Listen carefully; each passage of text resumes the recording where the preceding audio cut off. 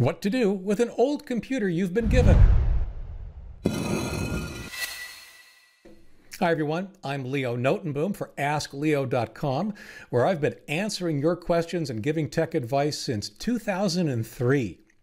So I recently received in exchange for giving somebody a Chromebook their old computer. This is not uncommon. This happens to me all the time. I'll help somebody with their new computer and they'll give me their old computer to do something with in return. They want to dispose of it properly and I have the techniques, the tools and techniques to do that. What are those? Well, here are the steps that I go through when I get an old computer. The very first thing I do, and it's not obvious at all, is I actually take an image backup of the machine if I can. The reason is simple.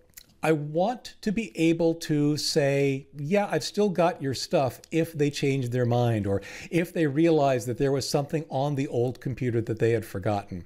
Remember, I'm on a path to potentially give away or destroy the actual hardware, but if I can keep an image backup of their hard disk, at least for a few years, that way there's this additional safety net in case they change their mind or in case they realize that there was something there that they'd forgotten about. Then I will exactly erase that hard disk. I'll either do it by installing an operating system on top of it, or I'll use a tool like DBAN to thoroughly and securely erase everything that's on that hard drive. If it's a working machine, I'll try and repurpose it. I do have a couple of old machines here that are filling new roles. For an older machine, that usually means putting an instance of Linux or something else on it. But if the machine is at all usable, I'll try and find a way that machine can be reused.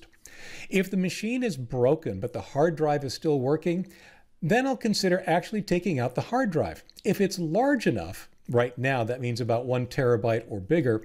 If it's large enough, I'll consider throwing it into an external drive enclosure so that that hard disk becomes an external drive that I can use on any machine or that I can give to somebody else to use on their machine.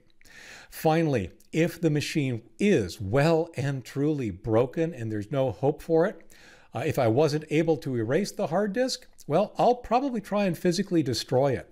I have a collection of drives that are in that state that are waiting for me to get out the drill press or a hammer or something that will destroy the drive.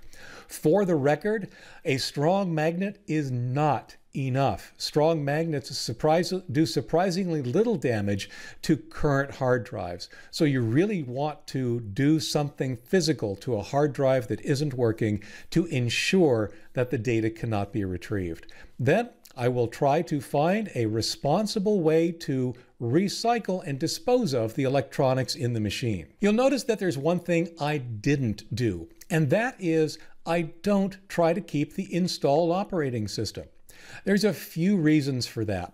The biggest one is security. I honestly don't know what's on that machine, and I don't care to find out. I've gotten a piece of hardware. I don't want to inherit any problems that happen to be installed on that machine.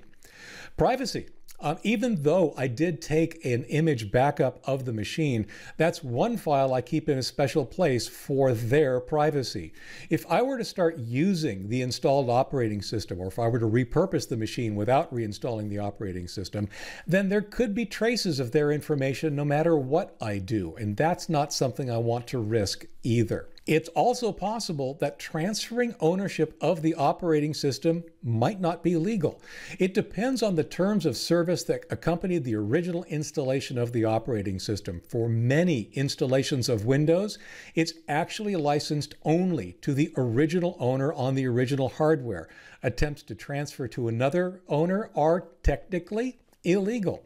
Of course, that's not the case for things like Linux and so forth, but it's not something that, for the other reasons, I care to play around with. And finally, cleanliness. A reformat and reinstall of the operating system, any operating system, is the best way to guarantee you've got the machine, especially an older machine, running as best as it possibly can.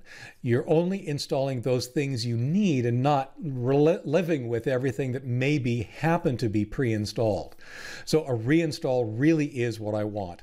But for those reasons, and probably some others, using the existing operating system on the machine is just not something I do, and it's not something I advise. Hope that was helpful.